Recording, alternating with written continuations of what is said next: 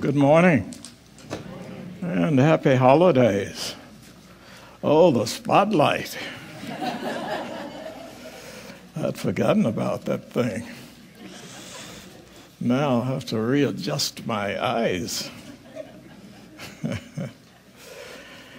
I think I've spoken once before about a calendar of affirmations that I received last year as a gift. And one of the interesting things about that calendar for me is opening it up every day and finding an affirmation that seems to have been written specifically for me on that specific day. I get carried away, metaphorically, with shopping during the Christmas holiday season. Actually, I get carried away with shopping all the time, but that's a topic for another day. So anyway, I got up this morning and the affirmation staring me in the face reads like this. It says, "Today I remind myself that I am a powerful individual. I am in charge of my finances, my health, and my future." For years, I have believed there are moments of truth, moments wherein we know that despite all the appearances of everything that is going on around us, that the universe is still working smoothly and everything is going just as it should. So I believe that these moments exist because I've had so many of them when I just know, despite everything that's taking place, that everything is as it should be, even when I don't like what's going on. So this week, I had a chance to read some Nietzsche. And so I came upon this topic idea, which is mountains of truth. So as human beings living what I believe is a spiritual existence, fortunately and unfortunately, we all kind of see the world in a different way because we see the world differently and we perceive activities and events differently. And as a result of that, there can be no single unifying objective truth that works for us all. So that's one of the reasons we have all of these different religions in the world, and it's also one of the reasons we have so many different philosophical ideas about life, and it's also the reason why we have so many different denominations. All of them have their ways of expressing what they perceive of as true. So there's no single unifying objective of truth. In America, we call ourselves Christians. In other countries, there are different names for the collective. But all of it falls under one creative law. We know that we didn't come into existence accidentally. So with these personal preferences, there are always some partiality to outside influences. Every one of us is influenced by something outside of ourselves. We are influenced by our teachers, we are influenced by our children, we are influenced by professors we may have had, we are influenced by preachers, we are influenced by our friends, we are influenced by our spouses, and on and on and on. So that makes living this spiritual existence interesting. But it can also be inspiring and it can also be exciting. When we begin to experience the vitality of certain truths that we know in our hearts are true, we may not know how, but we just know. We feel it, we know it, and it makes us feel like we're alive. When we have those kind of moments, those moments when we know what we need to know when we need to know it, as Karen Taylor Good would say, those are special spiritual moments that increase the vitality of our lives. Those are moments when everything seems perfectly clear. So every one of us in this room has had those kinds of moments. Those are moments when you know that you're fully alive. You're feeling good, you're feeling healthy, and everything is working well. So why is it that we have those moments when everything seems to be going out of control? I'm going to tell you a Zen Buddhist parable. So there's a man, and he's traveling across a field. And he encounters a tiger. And he ran away with the tiger chasing after him. He came to a cliff, and then he had nowhere else to run.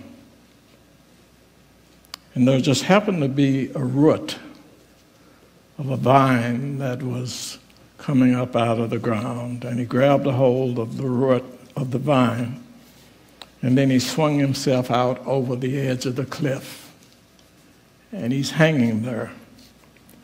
And so the tiger comes up to the cliff, and he's snarling at him from above.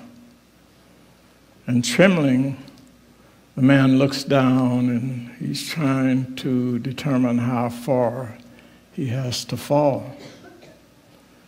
And when he looked down, he realizes that there's a tiger waiting below. And so only the vine sustained him. And he's hanging there. And then out of the corner of his eye, he sees two rats who have started to gnaw away at the vine that is sustaining him. So there he is, a tiger above him, a tiger below him. The only thing he has to hold on to in life is the vine, and there's two rats who are gnawing away at that. And then he glances to his left, and he sees a strawberry bush, and it's filled with lush strawberries. And with one hand, he lets go, and he grabs a strawberry, and he eats it. And he thought, how sweet it is. So that's the end of the Zen story. So the interesting thing about Zen stories is you get to create your own future with them. And you get to create your own outcome. But the profound thing about Zen stories is the realization of how sweet it is. How sweet it is. And sometimes for us to really get to that point of understanding how sweet life actually is, we have to have these kinds of challenges.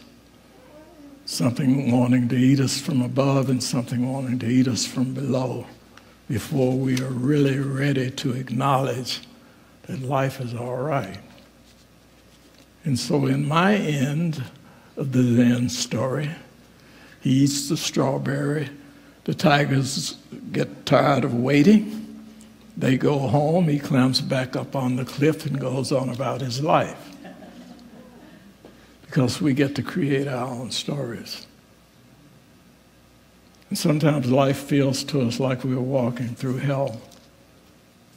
Things get difficult for us. Challenges arise. And we wonder whether or not we'll be able to make it through them. But if we keep our minds and our spirits focused on the reality that life is sweet and that we're willing to deal with whatever we have to deal with in order to experience that sweetness, things begin to turn around and things change. Tomorrow is always a new day. Debbie Ford said, to live in the light of a new day and an unimaginable and unpredictable future, you must first become fully present to a deeper truth. Not a truth from your head, but a truth from your heart. And it's not a truth from your ego, but it's a truth from the highest source, that which we call God. Not a truth that's been suggested to you by someone else, but it's a truth that you feel in your soul, in your heart. And when you feel it in your soul, you can quiet that negative voice in your head that constantly clamors for your attention. That's a powerful idea. Every moment that we can accept what is, whatever that what is, we can live our lives fully and healthily and hopefully. And we can do it without trying to judge it or deny it or defend it or explain it or to get angry about it. We just live it. Every moment we can just accept it provides us with the power that we need to feel what the scriptures call holiness. Holiness. Modern day therapists would call that just being whole. Being whole in yourself.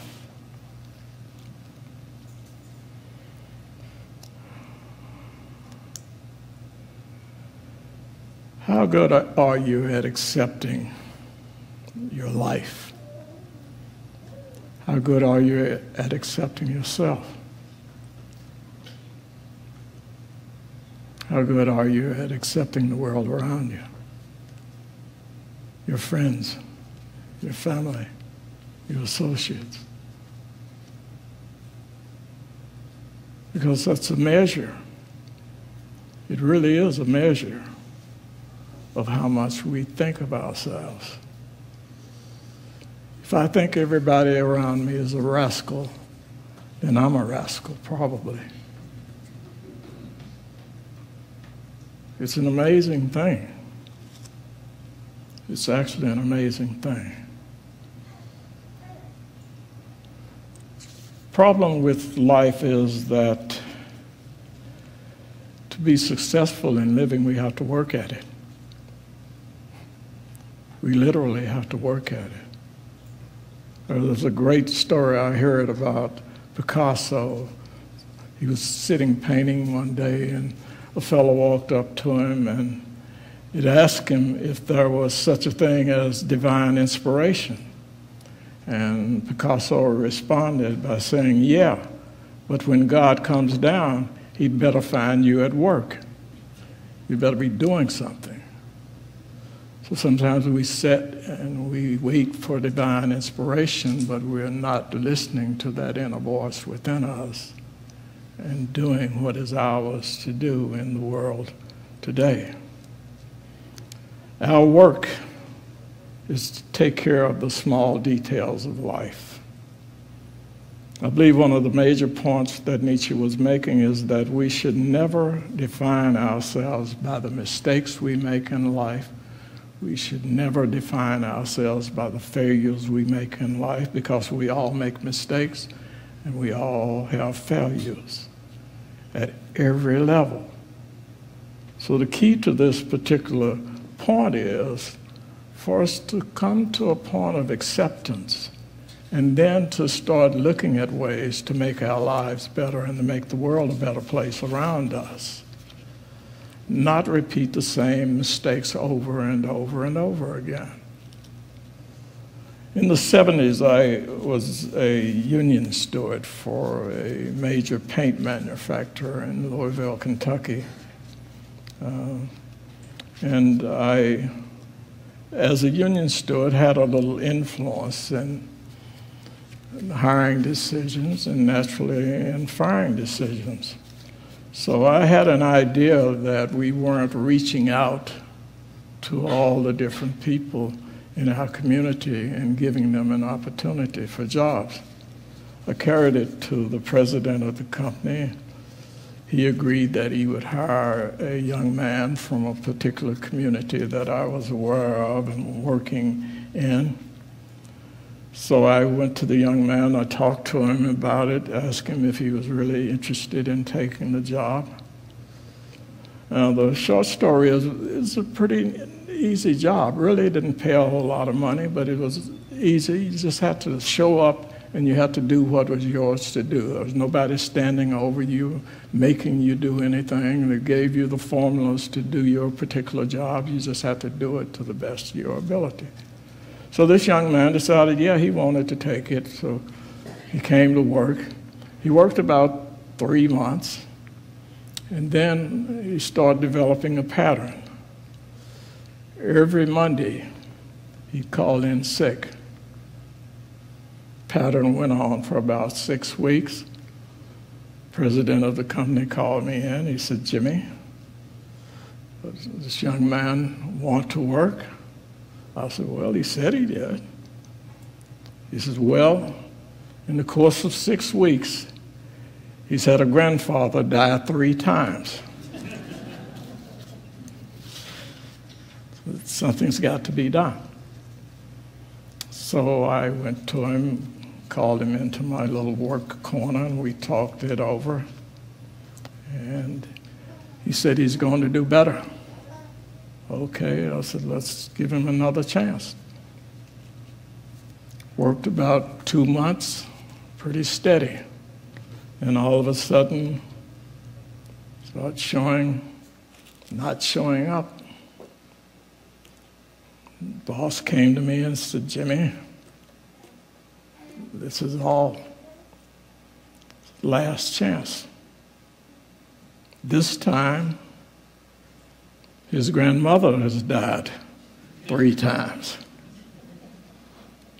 I said, well, I hate to admit that I'm wrong, but perhaps I was wrong. I said, so whatever you need to do, it's in your hands. So the point is, there are opportunities all around us. And sometimes we make the best of them, sometimes we don't. And of course, the young man ended up losing his job. I don't know if he ever found another job to replace that particular job. But what I do know is that we had numerous people who would come into the company and do the same thing. And work is a part of life. It's a part of being responsible. It's a part of understanding how the universe works. It's a collective unity that we are that creates the world that we're living in. And we all have responsibilities to do our best to make the world a better place, whether it's a simple job like working in a paint factory, or whether it's running a corporation, or whether it's a military unit, whatever it is, we have responsibilities to make that the best that we possibly can. And it's never perfect.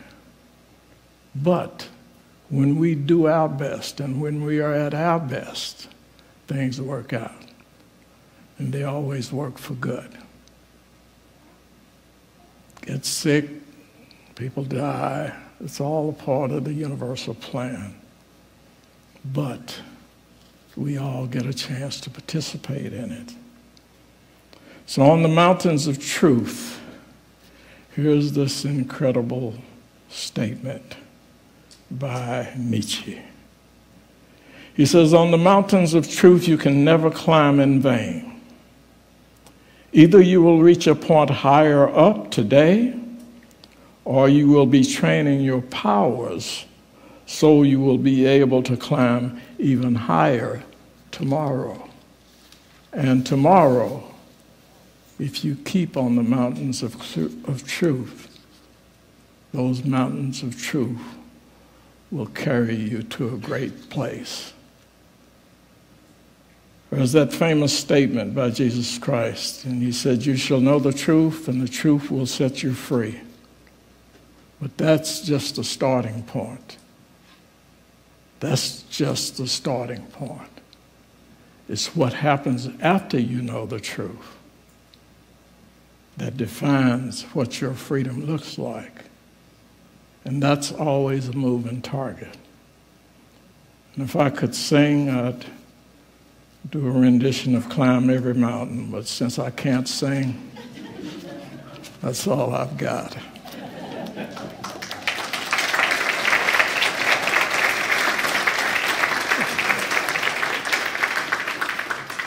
Thank you. Let's take a moment to turn inwardly. Just breathe and relax. Let go.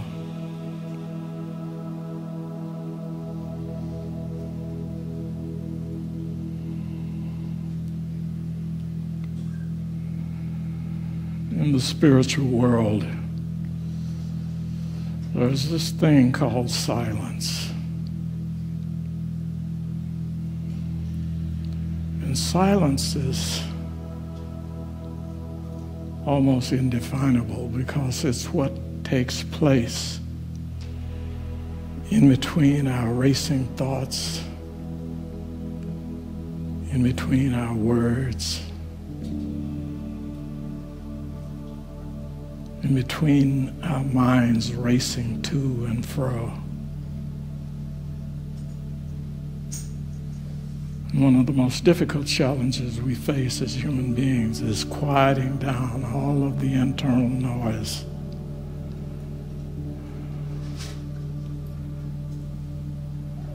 And just being still.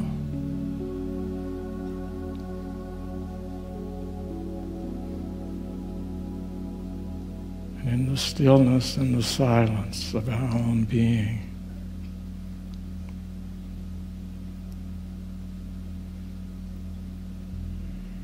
just giving ourselves permission for the mountains of truth to enlighten us and to guide us and to direct us, to empower us and to strengthen us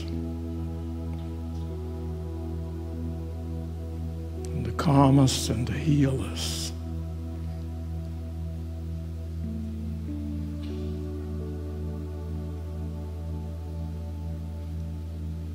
So I invite you now to take a deep breath. And just hold on to it for 10, 20, or 30 seconds, however you can, without being uncomfortable.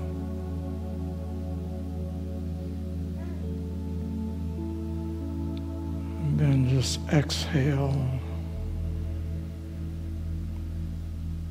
Relax and release and let go of any tightness or any tension in your body.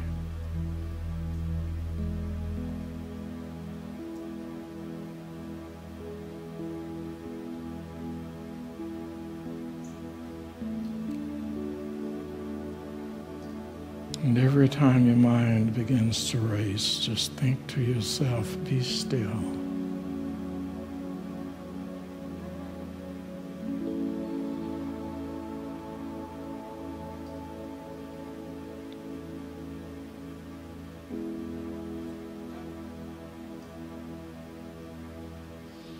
The scriptures say, be still and to know that I am God.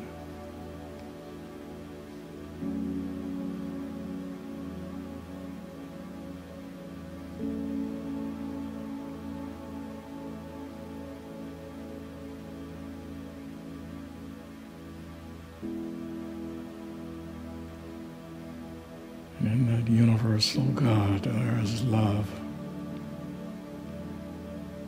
there is healing,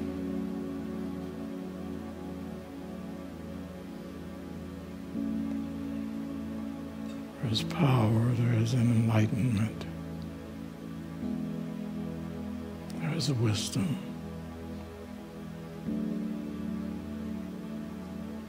and there is joy.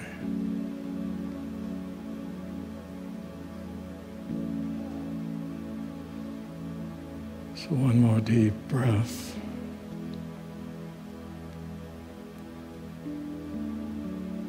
And then just be quiet and still.